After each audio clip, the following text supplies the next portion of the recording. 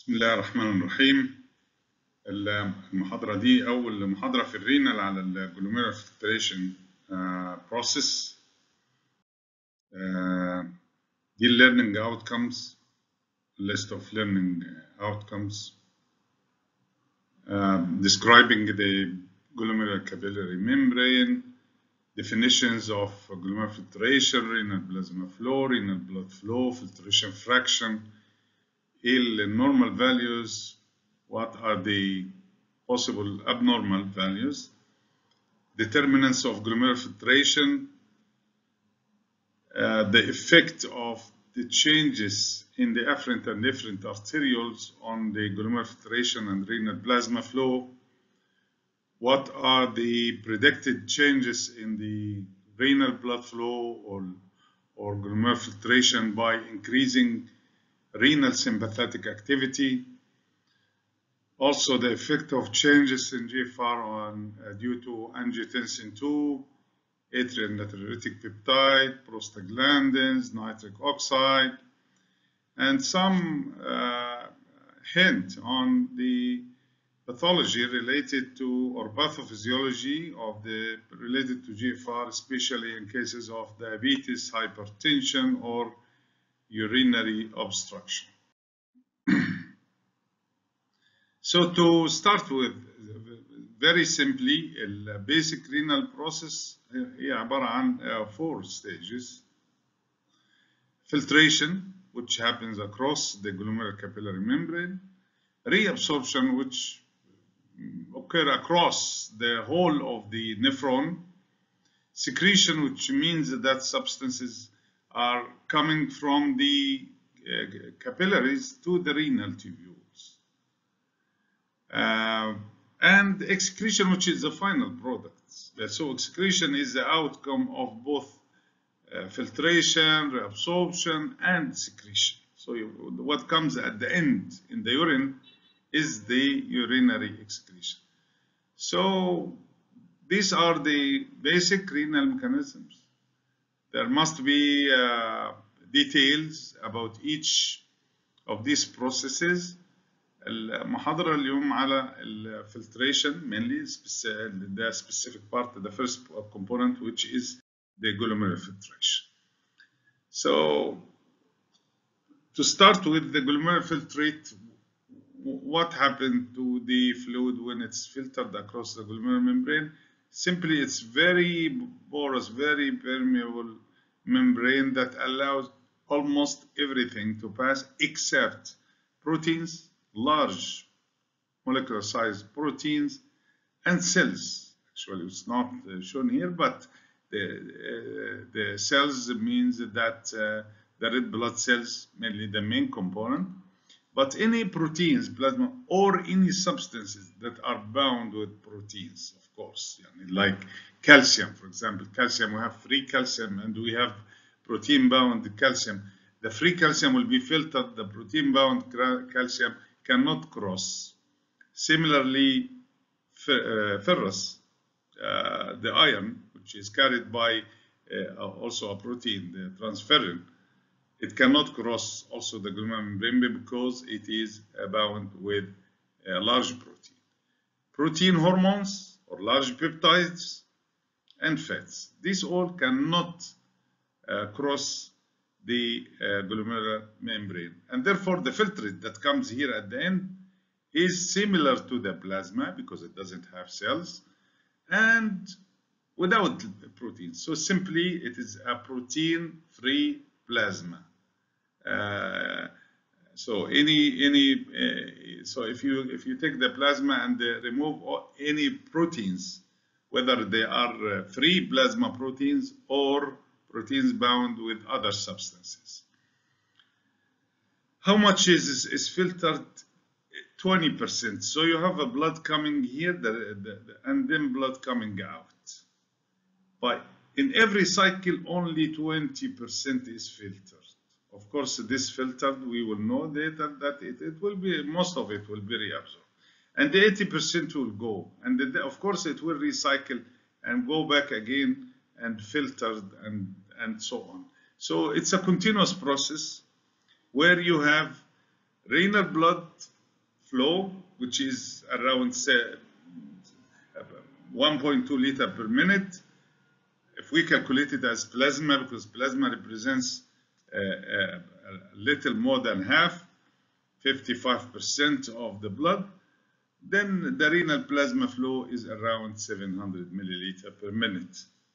Out of this 700 or 600 milliliter per minute, only 125, which is around 20% of this plasma, is filtered every minute.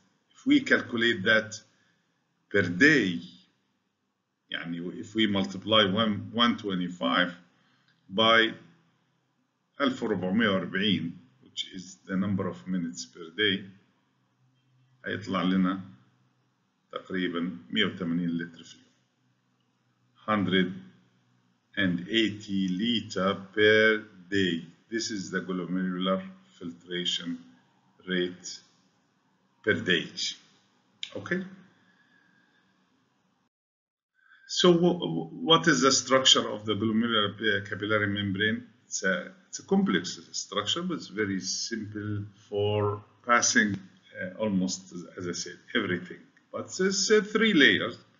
One that is vascular, which is the structure of the glomerular capillaries from inside. So there is endothelial cells here. But these endothelial cells are different from other endothelial cells in the skin, for example, or in the brain, by being very porous, very permeable, because it has pores, فتحات, or called the fenestrations between these endothelial cells. And these fenestrations will allow, as mentioned, everything except large proteins and cells. Then comes another layer, which is a basement membrane. This basement membrane is a meshwork of, this is collagen and proteoglycans. These are negatively charged structure, but it is a meshwork, شبكة, that will also filter everything except proteins. But one important characteristic of being negatively charged is that it causes repulsion of the negatively charged particles. Here, mainly specifically the plasma proteins, because plasma proteins are negatively charged. So it helps, it adds another dimension, that it helps not only to remove large particles, but also negatively charged particles هيحصل تنافر ومش هيمروا في الممبرين. The third layer, which is a podocyte. Podocytes, they are like octopus, they're الاخطبوط, and they also have, they are formed of pedicles, but there are also openings between these pedicles, and these are called filtration slits. Filtration slits. So you have the endothelial cells with fenestrations or pores. You have meshwork of basement membrane that is negatively charged, and you have also the podocytes that have filtration slits. All these, they help to make the glomerular capillary membrane, which is very permeable to all substances except large particles and cells. So this is the structure. Here you can see the octopus-like structure of the podocytes, and they are encompassing, surrounding the capillaries, okay? And they have these are the filtration slits here between the pedicles of the podocytes. The basement membrane is here, which is meshwork, as I said, that allows or prevents filtration of large proteins because they are negatively charged. Just to remember also that the endothelial cells here, which is fenestrated, they are also negatively charged. So you have two types of negative cells that or structures that have negative charge. The basal membrane mainly and the endothelial cells, because they are also having negatively charged particles. But these negatively charged particles, as I said, our negative charges will cause repulsion of any negatively charged particles like proteins. So this is the fenestrations here in the endothelial cell. These are the filtration slits between the podocytes and the basement membrane here, which has a meshwork with negative charge. So if we look at the effect of the size of the particle and the charge on filterability أو قابليتها إنه تمر من البيزمنت من الجلوميرولس, we can see from here two things. If you look at this graph carefully, this is the molecular radius, القطر. كل ما زاد القطر كل ما الفلترابيلتي بتقل. Very clear. So if we increase the size here, the filterability becomes less. That's one. Second is, this is polycationic, means that they are positively charged. And you can see that they cross very easily because they get attracted to the membrane. But we can see here from the green curve that polyanionic means that they have negatively charged. They are the least to cross. So two important characteristics. The more we increase in size, like plasma proteins, the less the filterability. The more we go from positive to negative, the less will be the filterability also. So positively charged will go easily. Negatively charged will not be filtered easily. Of course, if it is neutral, it will be something in between.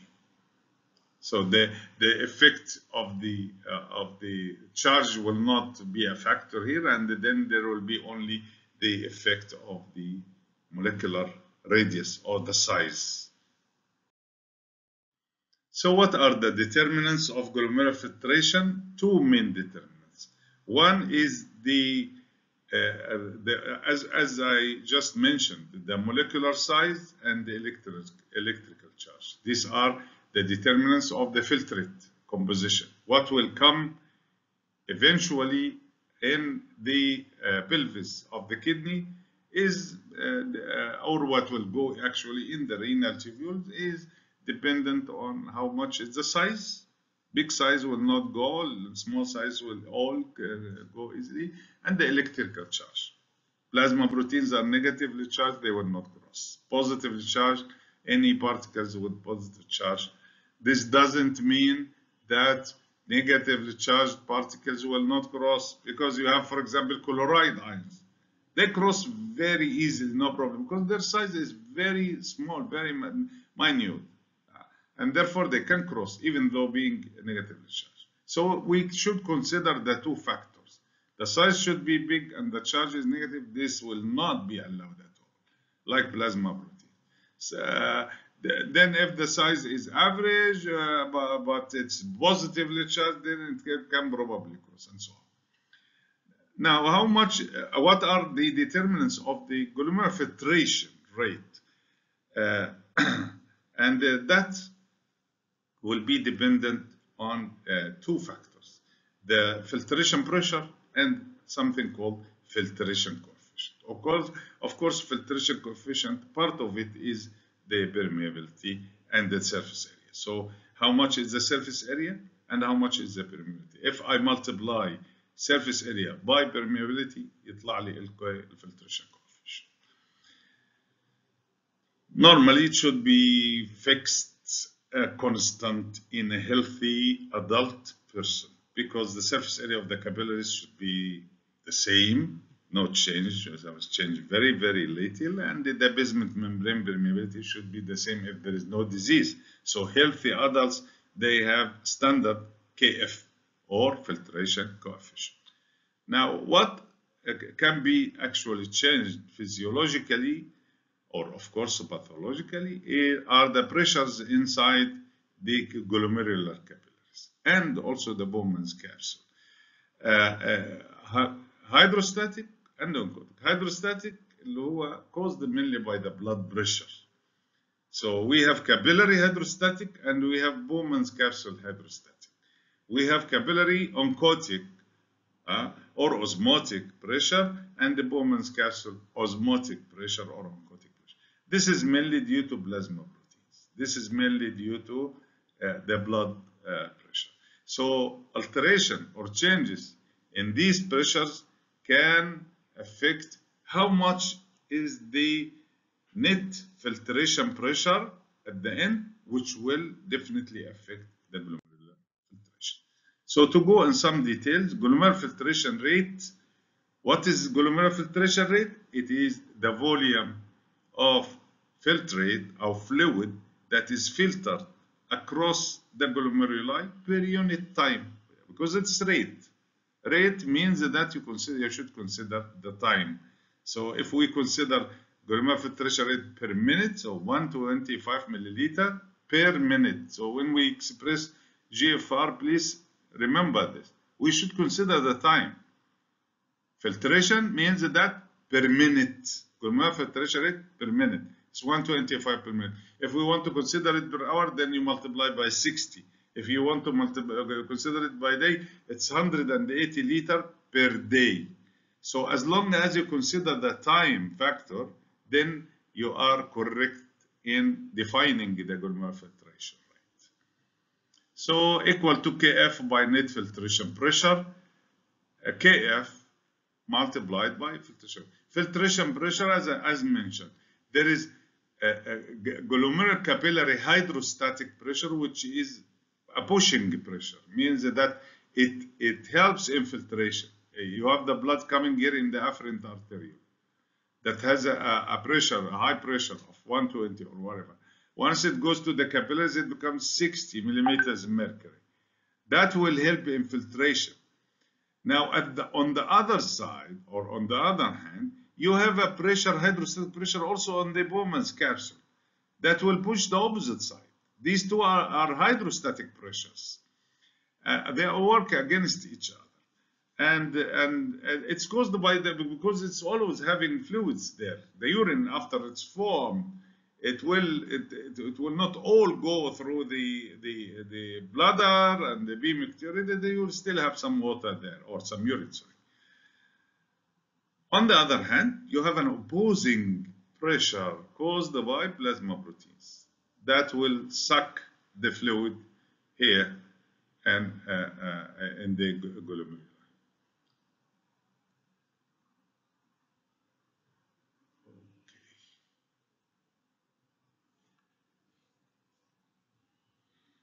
يا محمد. أنا محمد زيك.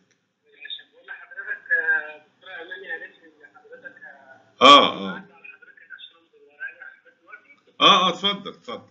طيب هو حضرتك اللي هي الاسمنت اللي هو جنب الدكتوريات صح؟ ايوه نفس طيب انا جاي حضرتك طيب 5 دقايق. طيب اتفضل. ماشي.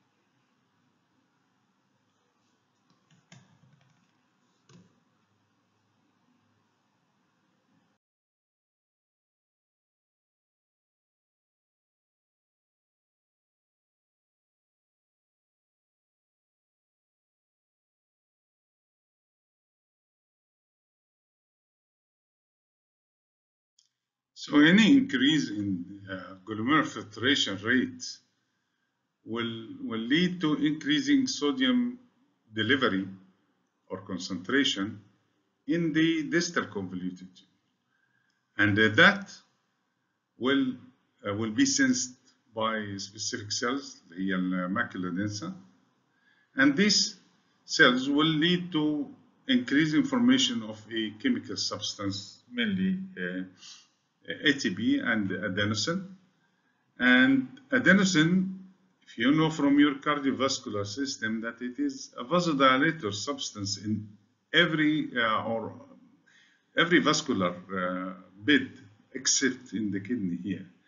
In the kidney, it is a constrictor, and it causes constriction of the afferent arteriole. And when the afferent arteriole is constricted, of course, that will lead to a decrease in the glomerular capillary hydrostatic pressure, and the GFR will go back to normal. The opposite will happen if the GFR is decreased, and that will also ATP and adenosine will inhibit renal release by granular cells in the afferent artery. So these two factors that they help in adjusting the GFR according to the changes in the tubule. That's why it's called tubulo-glomerular feedback. So this is mediated partly by, we just talked about the afferent arteriole and the cells in the afferent arteriole, which are called the juxtaglomerular cells. And these GG cells, they are the ones that secrete renin. And they are also, they are affected by the tubulo-glomerular feedback just mentioned. This is the macula densa cells in the distal convoluted tubule that sense the changes in the chemical composition of the tubular fluid, and the efferent arteriole. التراينجل ده اللي هو الافرنت والافرنت والماكولا دنسا دول بنسميهم juxtaglomerular apparatus. Of course, between them there is mesangial cells, extra glomerular mesangial cells that also help in has some functions in controlling the glomerular filtration. So this is some details of the juxtaglomerular apparatus, the macula densa. This is the afferent arteriole with the granular cells, and these are the J cells or mesangial cells. Now, how the changes in afferent arterial resistance affect the glomerular filtration and renal blood flow? It's a simple concept. If you constrict the afferent, then you decrease the glomerular capillary hydrostatic pressure, then the GFR will decrease and the renal blood flow will decrease. If you dilate the afferent, then the pressure inside the capillaries will increase. That will increase GFR. If you dilate the afferent but constrict the efferent, the GFR will increase, but the renal blood flow will decrease. And that will increase what's called the filtration fraction. يعني GFR على renal plasma flow هيحصل له ايه؟ هيزيد. It will increase. The opposite, if you constrict the afferent and dilate the efferent, the renal blood, actually if you dilate the afferent only, then the GFR will decrease because the glomerular capillary hydrostatic pressure will go down, and then the GFR will decrease, but the renal blood flow will increase. In this case, the filtration fraction will decrease. But if you constrict the efferent and dilate the afferent, then in this case, the GFR will increase and the renal blood flow will also increase.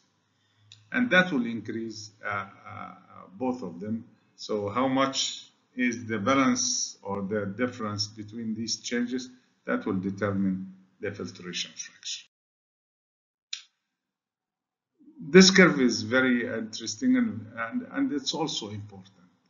The effect of changes in afferent arterial resistance and efferent arterial resistance on glomerular filtration rate. Afferent one is straightforward. You can see that if this is the normal, the renal blood flow اللي هو الكيرف الأزرق وglomerular filtration rate الأحمر. And you can see that by increasing resistance, the GFR will go down and the renal plasma flow.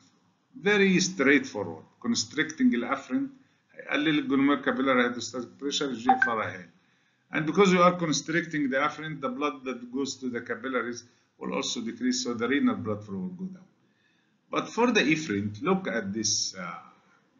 If you constrict the efferent, then what is going to happen to the renal blood flow? Of course, the renal blood flow will go down because you are constricting one of the vessels. So renal blood flow will go down. But the GFR, you can see that it increases until it reaches a certain limit, and then it will decrease. So what is the explanation for that? The explanation is the following. If you constrict the efferent arteriole, mild constriction, then the glomerular capillary hydrostatic pressure will go up, as we have seen in the previous slide. So glomerular capillary hydrostatic pressure will go up, GFR will increase. But if you make too much constriction of the efferent, then what is going to happen is that the renal blood flow will decrease. GFR, of course, at the beginning will increase, and that will increase the filtration fraction.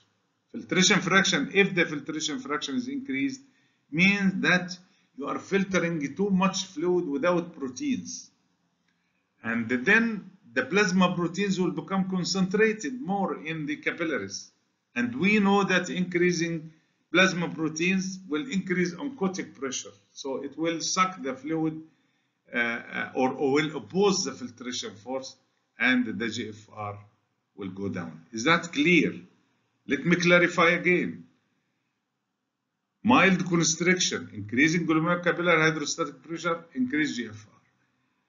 Moderate to severe constriction, that will increase filtration fraction because renal blood flow will decrease significantly.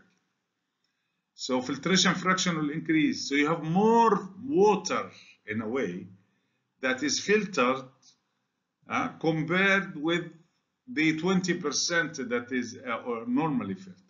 So the fluid or the blood in the capillaries, the glomerular capillaries, will become concentrated with proteins because you are filtering a protein-free fluid. So proteins will accumulate in the glomerulus. Oncotic pressure will increase, glomerular oncotic pressure will increase. That will oppose the filtration, and this will reduce the GFR. So what are the vasoconstricting and vasodilating factors just mentioned? Sympathetic. Renal sympathetic is very important. It releases norepinephrine mainly, maybe dopamine, and circulating epinephrine also. All these are catecholamines. They are secreted by the adrenal medulla, and they cause vasoconstriction by binding to alpha-1 adrenergic, especially norepinephrine and epinephrine to some extent. And they, of course, they decrease GFR, they decrease renal blood flow. Angiotensin II is produced systemically and also locally in the kidneys. It constricts both afferent and efferent, and it decreases renal blood flow and GFR. Of course, there are some details about it if you see in the literature. Small increase in angiotensin II will only constrict the efferent and not the afferent, and then the GFR will increase. But I think for the time being, just take it like that. Constricts both afferent and efferent. Endothelin, a very important vasoconstrictor secreted by endothelial cells and mesangial cells. It is important pathologically because it's increased in many pathological conditions, and it causes constriction of both afferent and efferent, and then, of course, it decreases GFR. And the vasodilators, prostaglandin, as I mentioned, mainly the prostaglandin I2, which is prostacyclin, E1, and E2.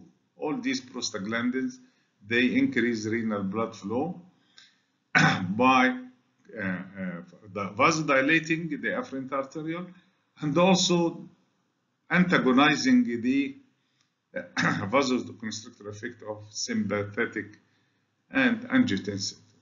I will come to this later because this is clinically extremely important. Nitric oxide, endothelial-derived relaxing factor, very important vasodilator. It also counteracts angiotensin II and catecholamines. Bradykinin, vasodilator, act by stimulating release of nitric oxide and prostaglandins, and therefore it increases GFR and renal. Dopamine is a catecholamine, but it's a vasodilator produced by the proximal tubule, and it inhibits increases renal blood flow and inhibits renal secretion. So here the clinical significance, very important. In case of diabetes and hypertension, the renal production of nitric oxide in the blood vessel is decreased, goes down, and therefore, because it's a vasodilator, that will it will actually be increased. It will be increased, and increased renal production will cause glomerular hyperfiltration. This glomerular hyperfiltration somehow, after prolonged time or long time, it will cause glomerular sclerosis and damage the glomeruli and can cause renal failure. Actually, this is one of the pathophysiological mechanisms whereby diabetes and hypertension can progressively lead to renal failure. Okay, so diabetes and hypertension, nitric oxide production is increased, glomerular hyperfiltration happen. That glomerular hyperfiltration will lead to glomerular sclerosis. Then the nephrons will die, and then the kidney will be losing more and more nephrons, and this is the mechanism by which renal failure eventually will happen, chronic renal failure. The second clinical note is the use of non-steroidal anti-inflammatories, like aspirin, like Voltaren, like ibuprofen. All these substances, they act mainly by inhibiting prostaglandins. And I just mentioned in the previous slide, prostaglandins, they are vasodilators. They are important for counteracting the effects of, they are important for maintaining the function of the nephron. But in case of renal ischemia or hemorrhagic shock, they are, there will be increased sympathetic activity, and then that can lead to renal failure. But if you give, for example, a patient who is coming to you in the hospital with trauma or with shock, losing blood, bleeding, and the sympathetic is highly activated, and already the kidney is, the renal blood vessels are constricted, but the prostaglandins, they are helping a little bit to reduce the impact of the activation of sympathetic on the kidney. If you give this patient prostaglandin inhibitors or non-steroidal anti-inflammatory drugs, you are blocking one of the protective mechanisms where the kidney needs. يعني الكدني بتتعكز على البروستاجلاندينز في الحالة دي، وانت by giving this medication you are removing this aid or this protection to the kidney, you may induce acute renal failure to your patient by giving the non-steroidal. So please do not give any non-steroidal anti-inflammatories to patients with renal ischemia or patients with hemorrhagic shock. في حالة اسمها renal artery stenosis. دول patients دول بيجوا بhypertension, and these patients never give prostaglandin inhibitor because you are blocking one important mechanism for protection. So we come to another important concept that needs to be يعني شوية, give me your attention to this, because if you do not understand it now, probably you will not understand it in all your life. Clearance is an important concept that have clinical implications on many diseases and many investigations, especially related to the kidney.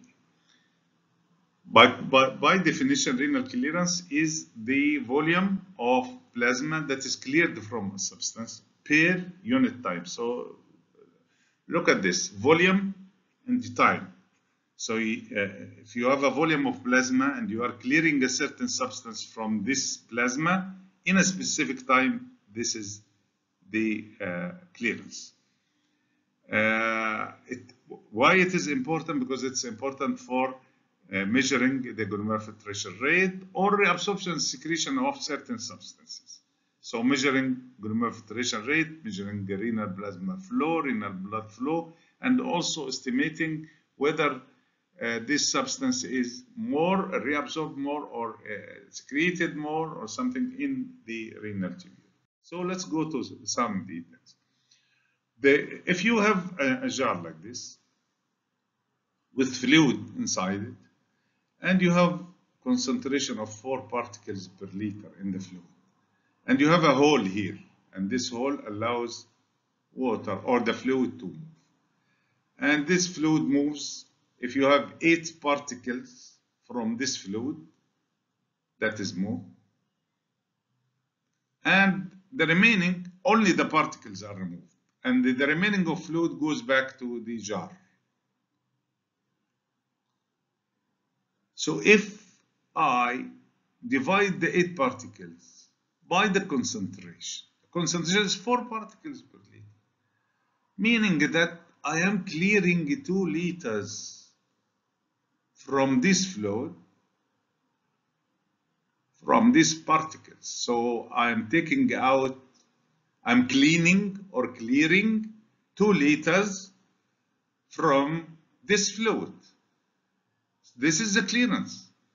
So if I divide the amount that is filtered or removed from here by the concentration of the substance in this fluid, that will give me the clearance of the fluid, the amount that is cleared. But remember, we are still not considering the time here. So this is a very important concept. So a concept that could be hypothetical, because at the end, if you have a fluid, let's say you are putting a dye or something, and then you are clearing, you will still see if it is a colored dye. حطيت صبغة حمراء. The fluid, if you remove the red ones, still the fluid will be red. But conceptually, you are cleaning or clearing 2 liters of fluid from these particles. So if I want then to consider the rates, yani flow or volume per time, and you have the same jar here, but you have a concentration, let's say, of 10 particles per liter. So this is a concentration. And you have a hole, and this hole is allowing the fluid to move in a certain rate. So this fluid, if I multiply the rate by the concentration, that will give me the number of particles per unit time. Meaning that, for example, if I have here, if the rate is 1.5 liters per minute, and I have 15 particles, okay, so this means that, so if I have 1.5 and you have 10 particles, this is a concentration, and you have 15 particles. So if I multiply the amount of particles, which is 15, by the concentration, the same thing that we have seen in the previous slide. If I divide the 15 particles by the concentration, this will give me 1.5 liter per minute in a unit time. So if I'm just considering the time, so the amount here is 15, the concentration is 10. So if I divide the amount by the concentration in the fluid, that will give me the clearance, and then the rate of the fluid will be equal to the clearance, which will be here 1.5 liter per time, per minute or per hour. Okay. So the same concept here for if we apply it to human body. If I consider the blood or the plasma as this jar, and you have the concentration, okay, which is P here, of a substance, and this substance supposed to be, and you have a filter here at the hole, and you have this filter, this substance flows very easily across the filter, no reabsorption, no secretion, of course no secretion. It will not be affected, not altered. And then the urine concentration, which is the concentration of the flow, okay, the concentration in the urine by the flow rate. This means that you have around, so if I multiply this by this will give me the concentration or the amount that is cleared or released. So U by V, this is the amount that is released or excreted. And if I divide this by the concentration, that will give me the clearance, which in the previous case, as mentioned, 1.5 liter per minute. So simply, if I want to know the clearance of a substance that is filtered freely, not altered, not affected, so if I know the concentration of the amount that is excreted and divided by the plasma concentration of the substance, then I can get the clearance of this substance. So going more into the application in the kidney, if I have a substance that is freely filtered, but not reabsorbed, not secreted, so no change here, nothing comes in or out.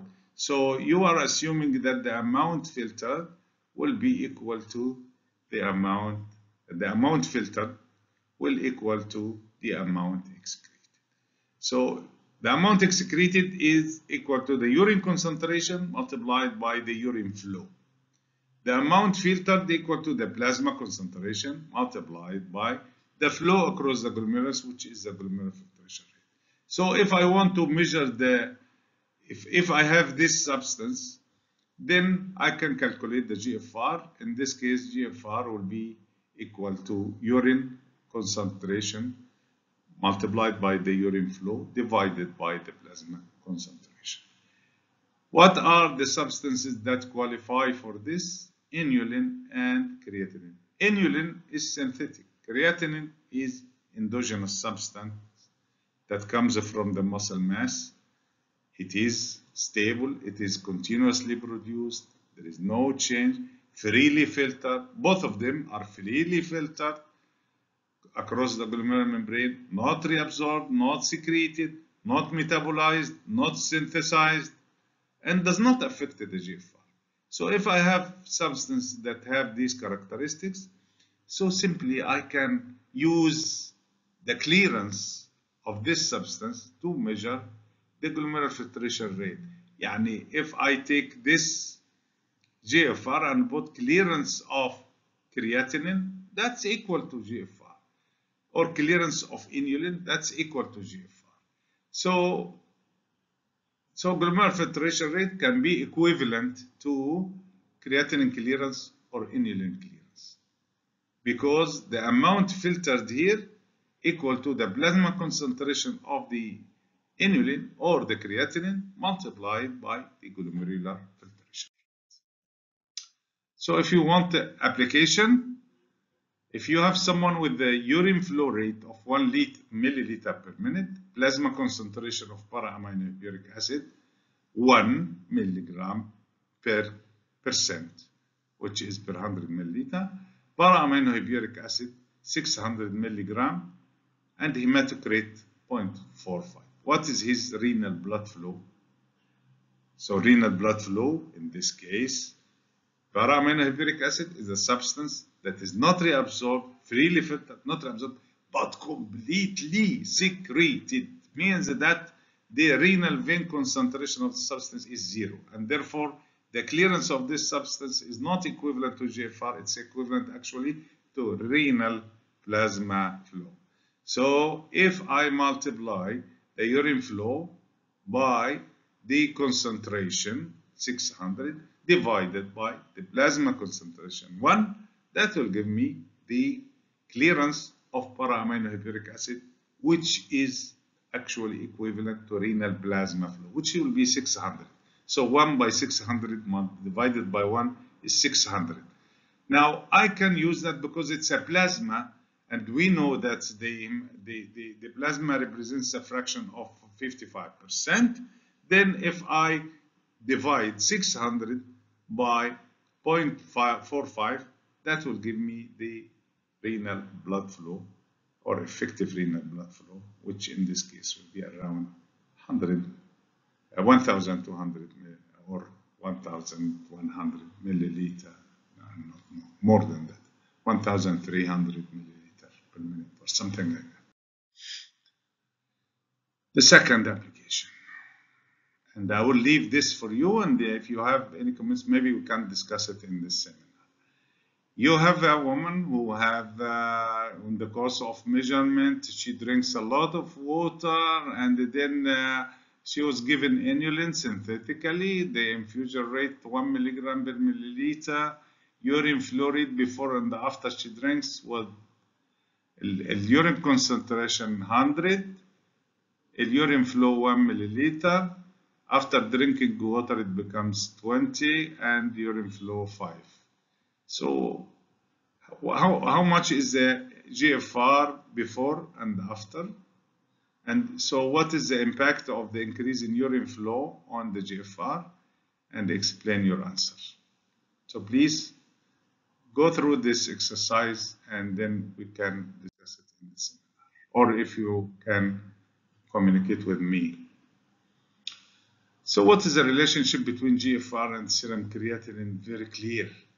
If the creatinine is filtered freely, not reabsorbed, not secreted, and it represents the glomerular filtration rate, the clearance represents the glomerular filtration rate, so there must be an inverse relationship between the plasma creatinine and the GFR, meaning that if you have low GFR, this substance will be retained in the plasma and it will increase, and the vice versa. If you have increased GFR, this substance will be cleared more, and then you will have decrease in the plasma level of the creatinine. So you can see that there is an inverse relationship. But remember, this is not a linear relationship. It's not like this. It's curvilinear, and this should have some clinical significance.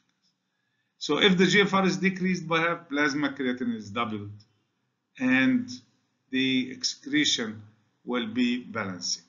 So you have the amount excreted the same, amount produced the same, but the problem is in the filtration. If you have concentration, this is a normal filtration of 180 liter per minute, then if you decrease the glomerular filtration rate to half, 90, then the concentration of substance becomes 20. 45 becomes 40, 22 becomes 80, 11 will become 160. So there is a clear inverse relationship. Now caution must be taken here. Now, this relationship is not immediate, it takes time. Anything in the kidney takes time. So it takes time for any change in the glomerular filtration rate to affect the plasma creatinine. There is also effect related to the muscle mass. If you have an adult bodybuilder, he will be different from someone who is 80 years old and his muscle mass is very small, because creatinine is produced by muscle. It's an end product of protein catabolism, but it is not coming directly from the diet. It comes from the muscles. Make sure that your patient is not taking drugs that affect the tubular secretion of creatine. Otherwise, the relationship will be affected. Other than that, you can consider the plasma creatinine as a good, not a fine estimate. It's a rough, actually, estimate of the glomerular filtration. But if you want a clear relationship between GFR and serum creatinine, then you have to calculate the creatinine clearance, not the serum creatinine. So serum creatinine clearance is a measure of effective GFR. Serum creatinine by itself, it's okay, it's good, but it's not very accurate. So this is the end of the lecture. If you have any questions, you can send me to my email. This is the main source, the Guyton and the Hall 16th edition. Okay, thank you.